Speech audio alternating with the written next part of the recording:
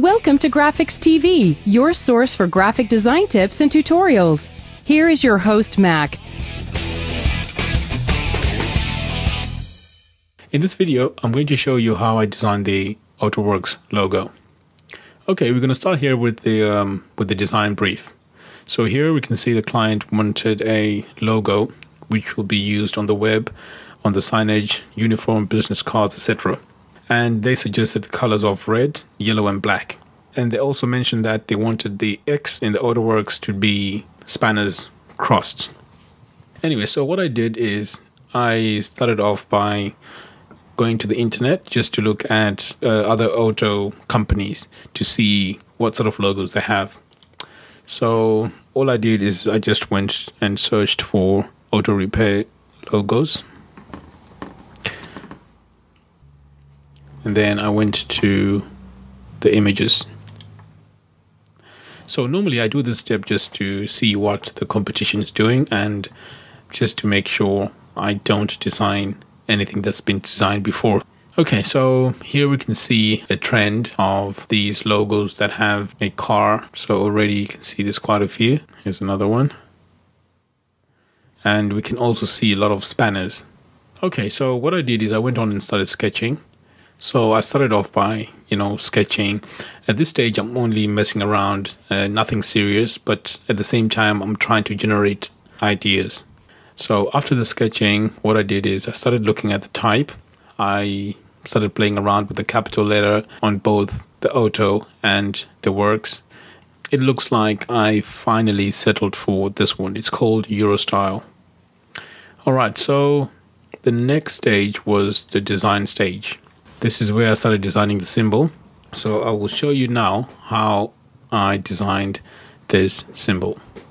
Okay, so I'm just going to create a new layer. Right, so what I need is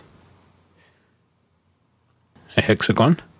And I'm going to make sure I fill that in with black or dark gray.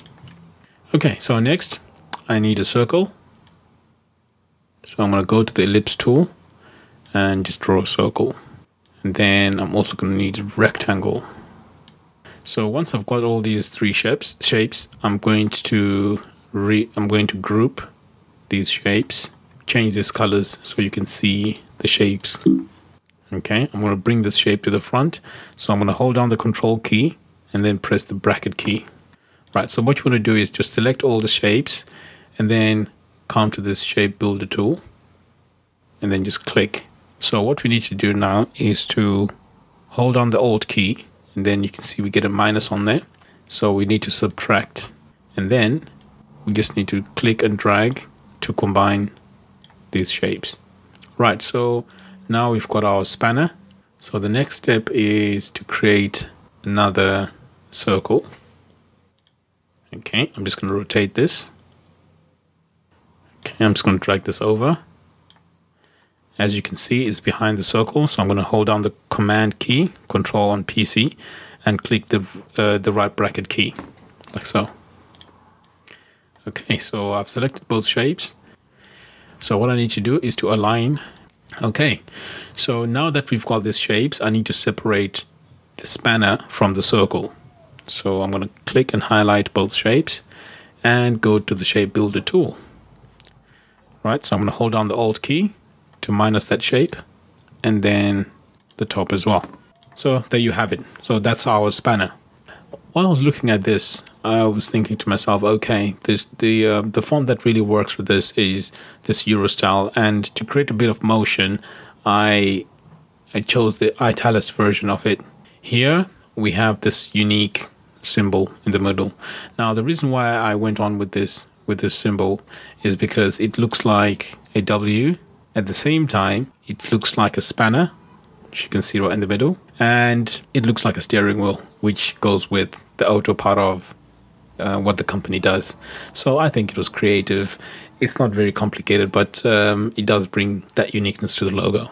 Okay, so finally, we have the logo in color.